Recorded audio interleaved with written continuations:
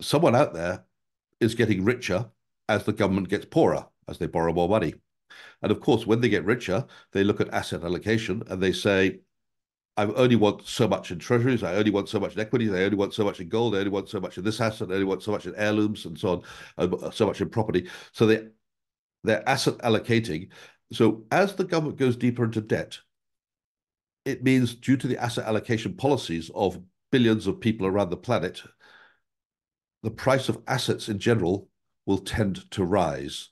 And obviously, the rarer and more desired the asset is, the further and faster it will rise. But of course, it does have an impact on retail prices as well, because there are components in the retail price index which are consumer price index which are rare. As one example is labor, the cost of labor. You know, the labor you put into, even though if you buy a pizza in your supermarket, it was almost certainly made by robots in a factory, untouched by human hand. But someone probably had to put it on the shelf. Someone had to drive it to the supermarket. So there is a labor component, which does mean that to some extent retail prices will be rising as well. But they're not going to be rising as fast as the inflation of the fiat money. The fiat money is rising. It's around 10% a year at the moment. That number is likely to rise. So I would say the real inflation rate, if you take everything into account, the expansion of the monetary base on the planet, is around 10%.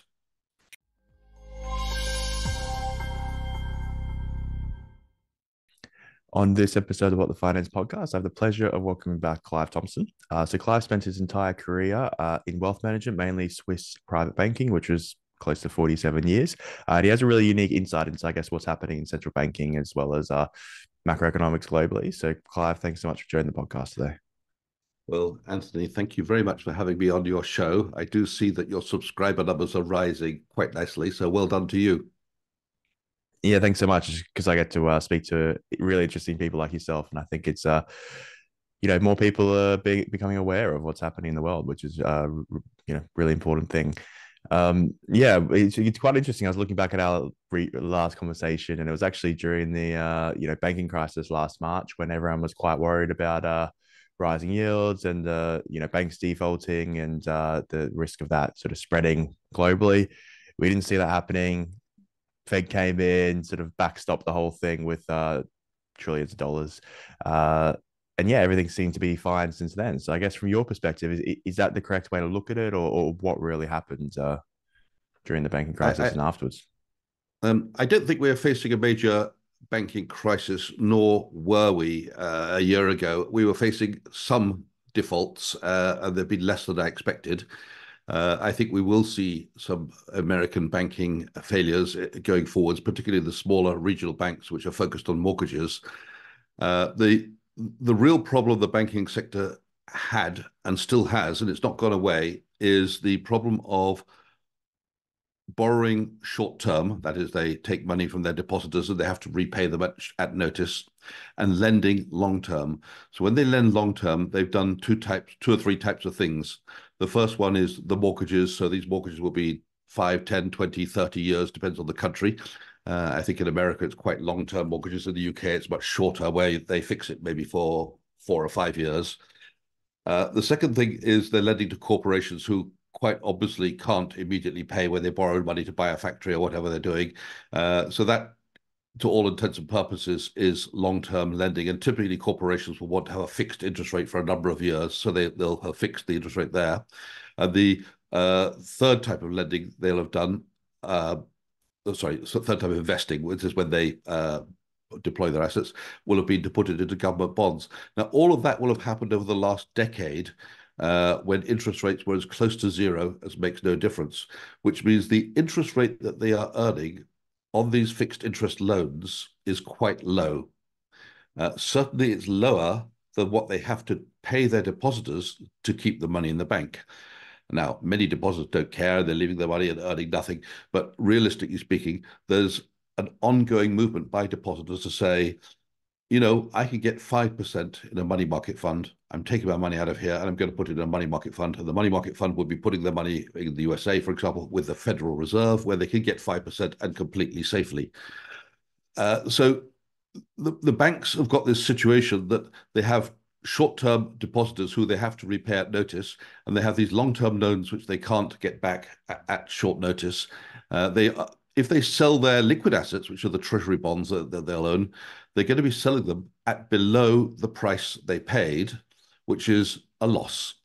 And the problem with this is to what with banks is to what extent are the losses that banks have made on these treasury bonds, on their loans, on their commercial real estate loans, on all the loans they made. To what extent are those assets, because they are assets of the bank when the bank lends money, to what extent are those assets worth less than the deposits, their liabilities that they've taken in? Um, if the difference is greater than their capital and reserves, then the bank is insolvent and some sort of action needs to be taken. And that might mean it goes into administration and the Federal Reserve Deposit, the Federal Deposit Insurance Corporation steps in and provides compensation for the investors who want their money out, and maybe the bank gets taken over by a larger bank. But so the problem is out there, and I think the growing problem is in the arena of the commercial real estate market. Uh, we're seeing that there's a continuing reluctance of employees to go back to work. So office buildings perhaps are only 60% occupancy in terms of number of staff that they had before.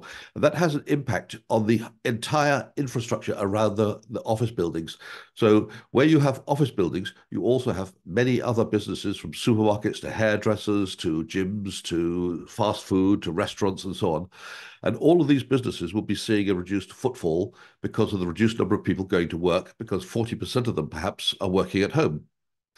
The landlords of these businesses, and that's not just the offices, but also all the businesses around, will be fine as long as the tenants continue to pay the lease payments, which will be typically fixed for 3, 5, 10, sometimes even 20 years. But when those leases mature, many of the tenants are going to say, either it doesn't make sense for me anymore, perhaps I'm a hairdresser and I haven't got the footfall I used to have, or a fast food restaurant, or maybe you're an office where you had 4 floors and now you only need 2 floors because you don't have so many people in the office from day to day, and even those who are in there are hot desking. With the new world, it's much easier a hot desk than it was in the past. So the demand by the owners, by the occupiers of the real estate, is going to go down in terms of number of floors they're going to take. They're not going to pay and not going to be willing to pay the same rent as they were paying previously. So that has an impact on the landlords, who are going to have, as these leases mature, they're going to have less income, less rent coming in the door. It's going to be much harder to rent those places out to new tenants. Maybe they can at lower rents.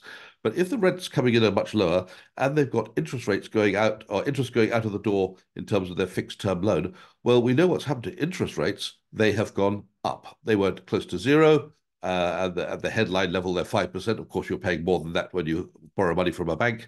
But for every landlord, when his loan matures, the interest rate at the moment will be higher than it was when he fixed the rate, which means we have a double whammy here.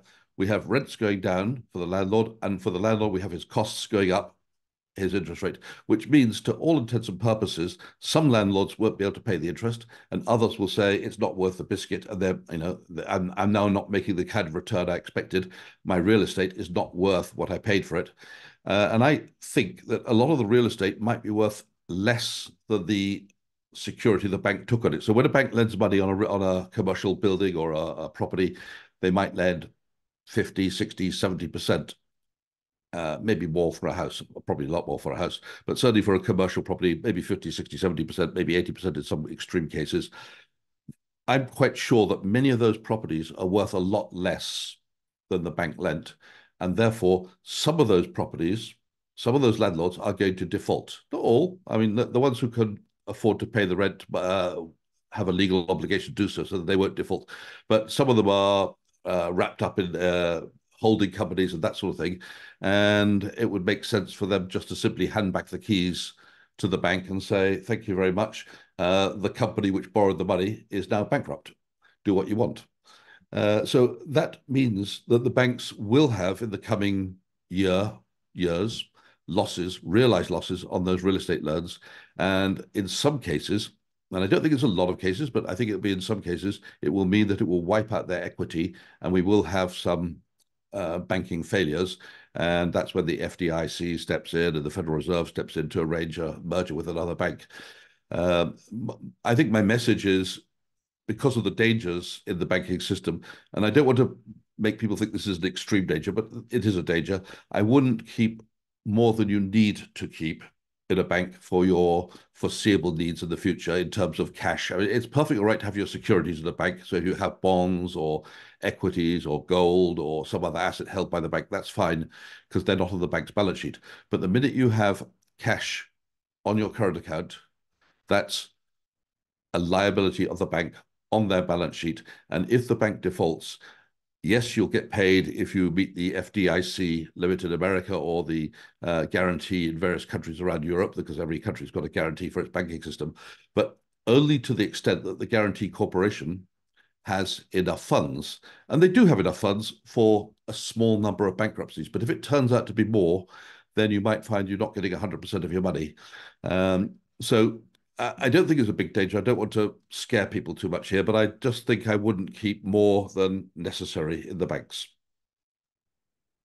Yeah, no, thanks for running us through that. And it is quite interesting, sort of how it's gone to the situation. As you said, it's more of a slow burner as people have to remortgage or when people default. But it's quite interesting because I think there was this hope that interest rates would decrease, inflation would come down, that would be the savior. And then sort of once these institutions or owners had to remortgage, it would be at a lower rate. But we're seeing now that there's a concern that inflation's a bit stickier. Energy prices have increased, so it seems like maybe that light at the end of the tunnel is sort of darkening a bit more than previously. So a month or so ago, the consensus on Wall Street that was that we'd see three rate cuts in 2024. They're all backtracking on that, and there's quite a few people who now think there won't be any rate cuts. But one has to distinguish between the short-term interest rate, which is the Fed funds rate, and the rate on longer-term instruments like 10-year treasuries. The interest rate on 10-year treasuries is far more influential on long-term lending rates than the short-term Fed funds rate. The Fed fund rate is great for people who are borrowing overnight and need a bit of liquidity and they're going to repay it tomorrow or next week. But most most borrowers want to have a fixed rate for a long term. And what we're seeing is a rise in the yield on the 10-year and the 20-year and the 5-year, actually, Treasury bonds. And that has an impact on the rates at which people can borrow when their loans mature. So maturing loans, the interest rate on them is higher than 2 weeks ago, simply because the yield on Treasury bonds is rising. I think we're at 4.5 on the 10-year and 4.6 on the 10-year, maybe 4.7, 4.6 on the 20-year. That's up from just above 4 a couple of months ago. So you can see the rates are creeping upwards. And there was, I see that I think it was people thought that the front end of the curve would sort of go down, and that would, reinvert the sort of yield curve back to a to a normal level. But it seems like maybe it's the opposite way. Maybe the long end is going to actually increase further, and then that way it will unvert. But yeah, it's quite interesting to see. Yeah, I saw that Mr. Powell backtracked a little bit yesterday and once again went into the line interest rates might have to stay high for longer, whereas the mantra had previously moved to we're heading in the direction, we just need to see a little bit more evidence. He's now kind of accepting that evidence isn't there. And unfortunately for him, he hasn't got a lot to go on to reduce inflation because inflation is proving quite sticky.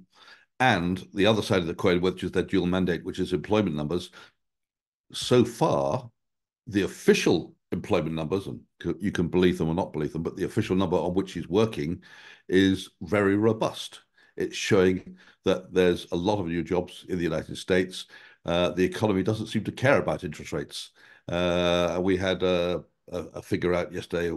I forget what it was, but it was another very consumer consumption or something like that. It was a very robust figure. It was stronger than people expected, and it shows the economy is doing well. So he can't cut rates on the grounds of keeping full employment at the moment, and he can't cut rates on the grounds of inflation because inflation isn't actually going down anymore; it's going up again. Yeah. So do you think that we will see sticky inflation moving forward? Stickier than expected. The Fed has benefited in the last few months from calendar effects because after the invasion of Ukraine by Russia, the commodity prices rose a lot. And those commodity prices on the futures exchanges have more or less come back to normal. So that meant over the last year, so the invasion sort of happened in 21, I think it was, and then in February 21, and commodity prices were sort of peaking around the middle of year, late year of 21, which meant that the numbers which were coming out during 22 and early 23 were showing a decline in the inflation, or they were helping inflation not rise as fast. But that calendar effect has gone away now. So I've got a feeling that inflation is going to, the official rate of increase is going to stay quite sticky. With employment being so robust officially, uh, perhaps that will also mean that salaries aren't going to, or wages are not going to drop. And again, wages are a component of the inflation index in some way because it feeds through to retail prices. So I'm not really expecting a fall in inflation. But of course, if we do have a sudden drop in commodity prices, like the oil price, that will feed through eventually, but not instantly. Yeah, but it seems like, say, if inflation even stays higher for these next few months, it's going to be bad for, as we mentioned, yields are going to go up. It's going to be bad for the banks who actually hold these assets because the value of those assets, of the bonds, are going to go down. So, do you think it'll put these banks under more pressure, or are there enough backstops in Yes, place where that? Oh, it will. it'll put banks under more pressure. I mean, I think the whole world is under pressure in a certain sense from higher rates. Um, let's start with the Federal Reserve on its own. The Federal Reserve is getting deeper and deeper into the insolvency hole. They're very insolvent at the moment due to the fact that for more than a year they have been paying much higher interest rates to their depositors, that's the banks and the money market funds who deposit money with the Federal Reserve, than they're earning on the book of treasuries that they bought over the last decade when interest rates were much lower. So they're now well over $1 trillion in losses. Now, because of unusual rules at the Federal Reserve and the accounting book, which they have written themselves, by the way, they're allowed to call losses assets.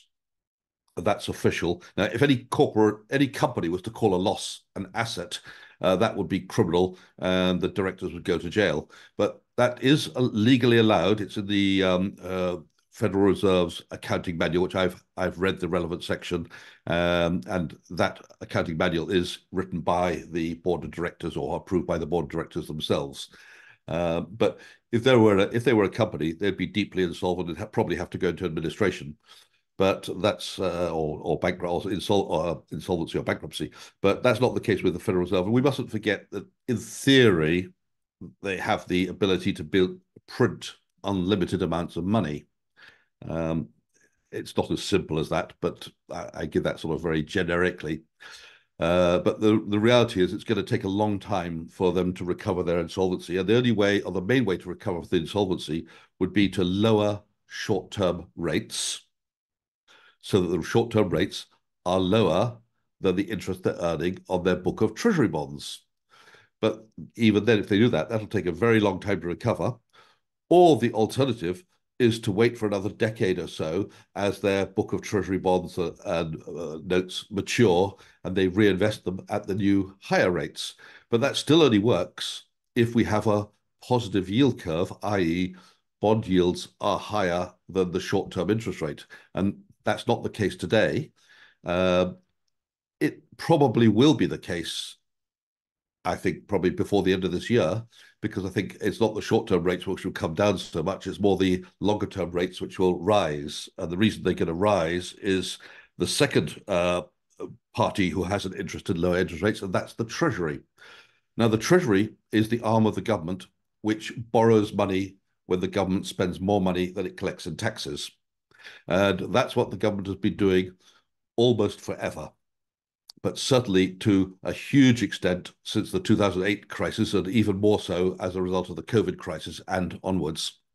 So in the United States, we have a situation where the expenditure exceeds the collection of taxes by around 2 trillion a year. So they're collecting, let's say, 4 trillion a year in taxes. That's very rough and ready. They're spending around 6 trillion, and that's rising. So the gap, the budget deficit, or the deficit, if you like, is getting wider. It's exceeding the deficit is exceeding the official budget because, as always, there's always going to be some emergencies they've got to spend money on which isn't in the official budget. And when you spend more than you earn in taxes, you have to borrow the difference. It's just like if you have a salary of 1,000, you're spending 2,000, you have to borrow an extra 1,000 a month. So that's the reason the government debt is getting bigger by the day. And as I said, it's going up by about 2 trillion a year. It's 34 trillion today. In a year's time, it'll be 36 trillion, and so on.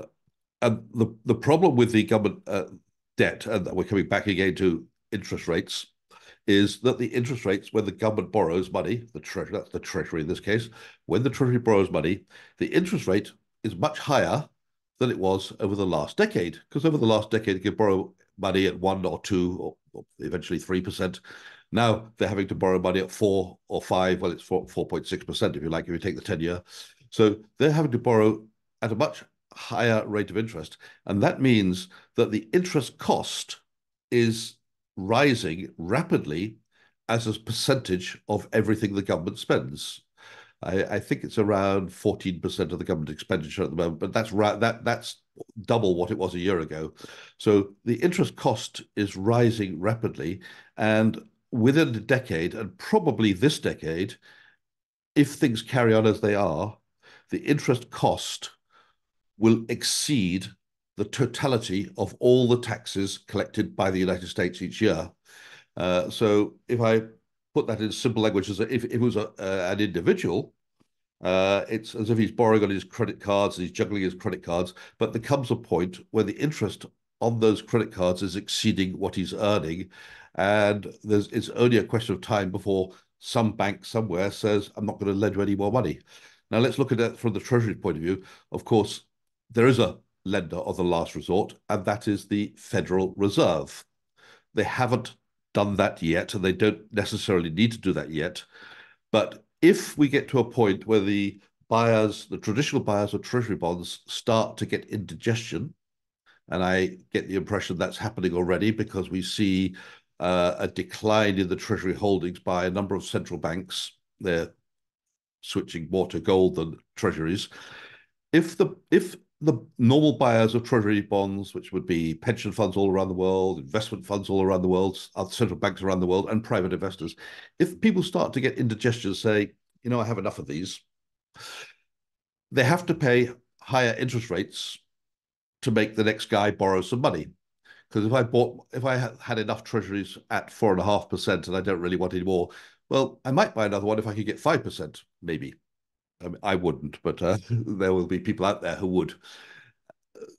But that indigestion can grow and grow and grow. And if it grows too much, then they get into what's called a debt spiral, where the price of treasury bonds is falling rapidly. What we don't normally talk about bonds falling, we more talk about yields rising. So the yield on the existing bonds is rising rapidly, and it becomes more and more expensive to borrow money to finance the deficit, which means it spirals out of control. That's not going to happen because the Federal Reserve at some point will do its duty and step in. They have no choice. It'd be a situation of a currency failure, a treasury market failure, and the inability of the government to pay its debts. So the Federal Reserve, when this happens, will step in. But how does the Federal Reserve step in? Well, there's only one way for it to step in, and that is to print money to buy the treasury bonds. So at some point, that is what's going to happen. And in the old school of economics, we always used to say the more you increase the money supply, the higher the inflation rate goes. That's still true, but realistically speaking, in the modern world, because treasuries are so liquid, it's almost like cash itself. we have the money supply increasing if you include the treasury debt, because every time the government borrows money, it goes deeper into debt to spend that money. So as it spends the money, someone somewhere gets the money it's just spent. So someone somewhere in theory gets richer. Obviously, that money is going to poor people to pay for their social security or their Medicare or whatever. So they're not really getting richer. But that money goes through the chain and up, and it ends up in the hands of the pharmaceutical companies or the technology companies or the wealthy of this world, or somebody, maybe a foreign government, maybe the Chinese government or the Japanese government. It ends up in the hands of somebody somewhere who has produced the original service or good, who's the wealth creator. So someone out there is getting richer as the government gets poorer, as they borrow more money. And of course, when they get richer, they look at asset allocation and they say, I only want so much in treasuries, I only want so much in equities, I only want so much in gold, I only want so much in this asset, I only want so much in heirlooms and so on, so much in property. So they're asset allocating. So as the government goes deeper into debt, it means due to the asset allocation policies of billions of people around the planet, the price of assets in general will tend to rise. And obviously, the rarer and more desired the asset is, the further and faster it will rise. But of course, it does have an impact on retail prices as well, because there are components in the retail price index which are consumer price index which are rare. One example is labor, the cost of labor. You know, the labor you put into, even though if you buy a pizza in your supermarket, it was almost certainly made by robots in a factory, untouched by human hand. But someone probably had to put it on the shelf. Someone had to drive it to the supermarket. So there is a labor component, which does mean that to some extent retail prices will be rising as well. But they're not going to be rising as fast as the inflation of the fiat money. The fiat money is rising. It's around 10% a year at the moment. That number is likely to rise. So I would say the real inflation rate, if you take everything into account, the expansion of the monetary base on the planet, is around 10%. Hey everyone, sorry for interrupting. I just wanted to extend a massive thank you to you for listening and tuning in, and for your support over these 3 years. So we've had, hundreds of guests that we've welcomed on the podcast. We've had millions of views with hundreds of thousands of different people listening in. So I just wanted to thank you. You know, I started this as a student. I'm now currently working, and I've always done this on the side just because I have a passion for it and I've enjoyed it. And probably similar to yourself, you listen to all these, different YouTube channels and podcasts of people listening to different guests. That's how I started, and I just wanted to sort of take the plunge and be able to have the opportunity to speak to these people, and you've made that happen. So thank you very much. Just myself, don't make any money from this, and it's really a passion project. So thanks for supporting that passion of mine. If you wanted to support the channel, all I ask is if you could like, subscribe, or even comment, positive or negative feedback. I'm always willing to take constructive criticism. I'd really appreciate that. But otherwise, thanks so much. If you can believe it, only 14% of our listeners actually subscribe to the podcast. So yeah, if you can, great. If not, no problem at all. Thanks for listening, and yep, let's get back to the show. Okay, yeah, a lot to unpack there. So, do you see the Feds and other central banks moving to financial repression? So, for example, forcing, you said, pension funds or banks or other, they've already done it to banks, but other owners to hold more government bonds, or do you think that they'll just sort of try and have inflation a little bit higher than where the cost of capital is, and then that will slowly reduce the debt load? How do you see this playing out? Um, when banks or pension funds or individuals are forced to do something with their money that they wouldn't have done, that's by the government to basically buy government bonds, that's a bail-in. Bail-ins are not without precedent in history. It's happened many times in history in different types of ways. I think there was a fairly famous one in Brazil a few decades ago.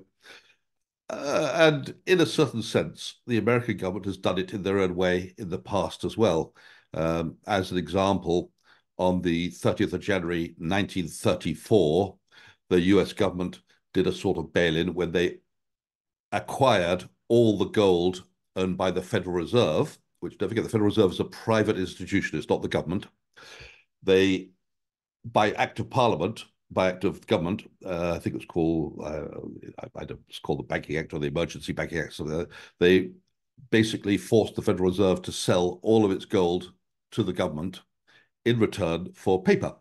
So the government or the Treasury then owned the gold, and it still does to this day. But the magic trick in that bail-in, and much to the annoyance of the Federal Reserve, was that they bought that gold at the official gold price, which was at the time $20.67 an ounce. So the Federal Reserve got what's called gold notes, still on the balance sheet today, but those gold notes are redeemable at $20.67 per ounce of gold. It's not redeemable at the new price. The very next day, after that bail-in of the Federal Reserve's gold, the government, actually it was Mr. Roosevelt, by a proclamation, resolved that the gold price should be increased by something like 47%, or if you like, the dollar was devalued by 47%. So the next day, gold was worth $35. All of that profit from $20.67 through to $35 accrued to the Treasury, to the government, and not to the Federal Reserve. Of course, the Federal Reserve wasn't the only person pissed off by this effective bail-in. You can imagine the British, the French, the Swiss, and other dollar holders all around the world who, up until that time, had owned the lawful currency of the United States, which was effectively gold represented by dollars, now owned dollars represented by gold at half the price. So nobody was happy. You could go back in time and look at the ruminations of the British government at the time, who were wondering what they should do about it. But of course, the question of an invasion of the United States was not going to happen. But that's an example of a bail-in. That was a very special one in a special way. But governments do have a habit when they need money to force the bankers or other parties to do things. I think in the Middle Ages, they would, one of the ways of getting a bail-in would be to round up the Lombards and execute those who wouldn't lend them any more money. Yeah, so there's definitely Um, the option for that. I'm not it, proposing that they execute the bankers this time around, but they'll have their ways if they want to force people to buy more treasuries. And the place you get that money is basically anyone who's got it. So if you've got money in the banking system, in a deposit, in a current account, in a money market fund, or somewhere where it's easily seizable, they can say, by law, you now have to put X into treasury bonds because that's how we have to fund the government. And that and is pushes this the can down sorry. the road. Yeah, do you think this is why maybe we've seen increases in the price of gold and silver and other precious metals, not just from a individual standpoint, but also from a government standpoint of fear that the U.S. treasuries are going to be worth less in the future? So these countries are trying to diversify. Yeah, so absolutely. First of all, we're seeing higher than ever gold purchases by China and some other governments around the world. Uh, these central banks are staffed by highly intelligent people who know what's coming. They're not sort of brain dead like we might like to think sometimes. I know there's a lot of criticism of central banks, but central banks are very bright, staffed by very bright people. They see what's coming with the dollar, and they would rather own gold than dollars today. And they don't want to crash the treasury market, so they'd like to do it gradually. But at the same time, they'd like to earn more gold. They don't want to make the gold price rise to the moon while they're still acquiring it. Otherwise, that would make it impossible to acquire. So they're divesting themselves of treasuries very slowly. They're acquiring gold very slowly, but at a faster rate than in all of history. In fact, in 2023 was the second largest ever by tons purchases of gold by central banks. And in China's case, it was the highest ever purchases of gold by China. And in the first few months of this year, China once again bought, we don't have the numbers for many countries, but China once again bought record amounts of gold on a quarter-on-quarter basis. Um, but it's not just the Chinese government who's pushing up the gold. I think there's probably an even bigger factor in here is their traditional method of saving, which was by buying apartments, is out the window. Uh, Property companies all over China are going bankrupt due to the oversupply of apartments, and there are now millions of unfinished apartments where people have paid their money for apartments, but they can't get them because they're not finished. So the middle class are not going to put their money into apartments as the way of saving money anymore. The stock market is crashing due to unfavorable policies from the central administration. In fact, the Chinese and Hong Kong stock markets are the worst performing stock markets in the world. So where are people in China going? They can't go to Bitcoin because that's banned in China. So I think they're going to the gold shops. And there are many tens of thousands of gold shops up and down China. And in a gold shop in China, it's a much more bullion-oriented way of purchasing than it is in the West. Now, if you go into a Western jewelry shop, you'll basically see the price of the item, and you have to figure out, I wonder how that's calculated, how much gold there is. You can't really tell very easily. In a Chinese bullion shop or gold shop, jewelry shop, you see posted on the wall the gold price, which might be changing once a day or every few minutes, depending on their system. And on each item in the shop, you have two bits of information. The first bit of information is the amount of gold in pure grams. So whether it be a bar, an ornament, a bangle, or a coin, you have the number of grams of pure gold. That's your first bit of information, the weight. And the second bit of information is what they call the labor charge. So when you want to know what something costs, you take the weight, which is displayed, multiply it by the price on the wall, add the labor charge, and that's what you're going to pay. So you know exactly where you stand, and you also know how much gold you're getting for your money in case you want to sell the item back. Now, if you go back to the shop with your gold item, the calculation isn't exactly the same because they pay you the price of the wall minus a discount, of course. There's always that. And they won't give you back your labor charge. But you know where you stand. So you know what the gold you just bought is worth and theoretically what it could be sold for. Although I don't think many people can go as far as doing that sort of calculation. That's a bit more opaque to the average citizen. But certainly they know what they're paying for, what they're getting in terms of gold. So I think because they've got no other outlet for their savings, the middle class is turning to the gold jewelry shops. And I checked into this for evidence, and I looked at a number of jewelry chains in China. There's some very large jewelry chains, and their turnover is up massively at the last reported results. In some cases, that's the results to 30th of September. In some cases, the results to the 31st of December. But a typical increase in turnover is 60% year on year. So that's hard and concrete evidence that the Chinese public are buying more gold items from the jewelry shops. But it's not the only place you can buy gold in China.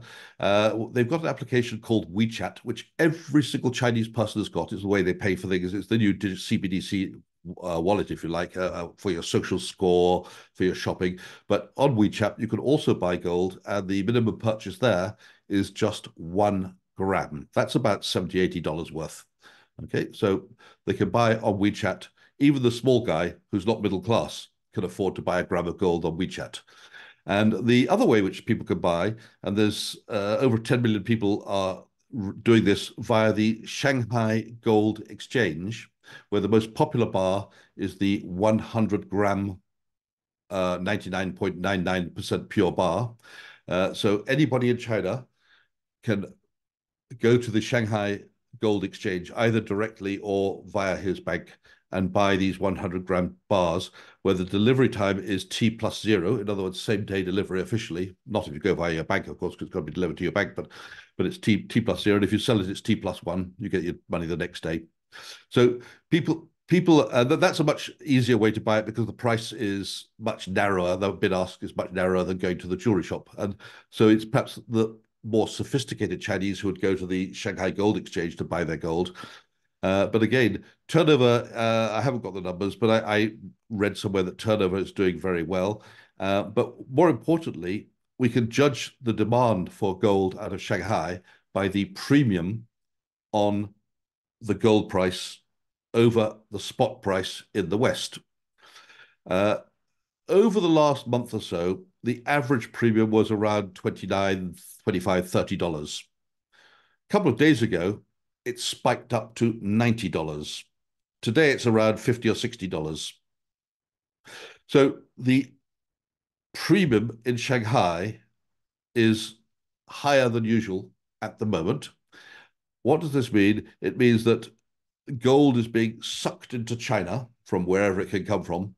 One of the major exporters of gold is Switzerland, who doesn't, by the way, have any gold. We actually buy the unrefined gold, refine it in Switzerland, then export it to China. It's a very big export to China. But they're buying gold wherever they can get it to sell on the Shanghai gold exchange at a profit, and the profit at the moment is bigger than it's been it's rarely been as high as it is at the moment. So that's evidence that the Chinese public are buying gold, and I think that's what's causing the gold price to rise. But of course, we have the tailwind of the central banks buying, and also we have the tailwind of the public at large knowing that the inflation rates are not really going down. I would say that's probably the last thing at the moment, but it will gather momentum over time. Why do I say it's the last thing at the moment? The reason is this.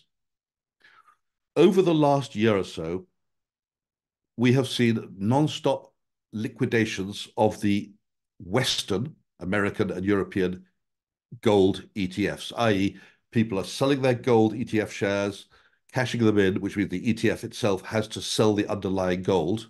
So the amount of gold held by the Western ETFs has been doing nothing but going down, down, down, down, down. So Westerners aren't at the moment concerned by inflation enough to want to hold gold. Of course, there's the traditional gold bugs. There's plenty of them who are holding gold, but they're way outnumbered by the people who are saying, you know what? I've held this gold, this ETF, for 10 years. It hasn't done what's written on the tin. It's not gone up. I'm out of here. I'm going to buy one of the Mag 7 or Bitcoin or whatever they think is the hottest story on the planet, which is moving. People want to buy things which are moving. We're almost like in a mem world where it doesn't really matter if there's any value at all. Valuations seem to, for many people, gone out the window. It's, hey, this stock's moving. Let's get into it while it's going up. I want to be part of the crowd. I'm going to run with the lemmings. So people are selling their gold in the West to buy other things. Now, if that tide does change because they see inflation now heading upwards, or simply because the gold price is rising, then it becomes mem-like and people start to rush in the other direction. Gold could go a very, very long way. But at the moment, we've got Western sellers and Eastern buyers. Okay. No, thanks for explaining that. It's interesting. You don't think about the general public, but it does make sense in China why they're why they're buying precious metals. But yeah, Clive, thanks so much for your time today. I really appreciate it. So my last question is, what is one message that people should take away from our conversation? I wouldn't keep too much money in bonds generally, or cash, or money market funds, or deposits. I would try and diversify into everything else. And I'm not going to say anything in particular. I'm not saying gold or silver, but yes, property, equities, heirlooms, things you might need next year, the presents for your grandchildren next year, anything you can lay your hands on to reduce your bank balance, provided you keep enough in the bank for your day-to-day needs and any unforeseen emergencies. And those who'd like to contact me can find me on LinkedIn, and I'm more than happy to answer any questions there. Perfect. I'll put that in the description below. But thanks again for your time. Thank you very much, Anthony. Hey everyone, thank you for listening. I really appreciate the support.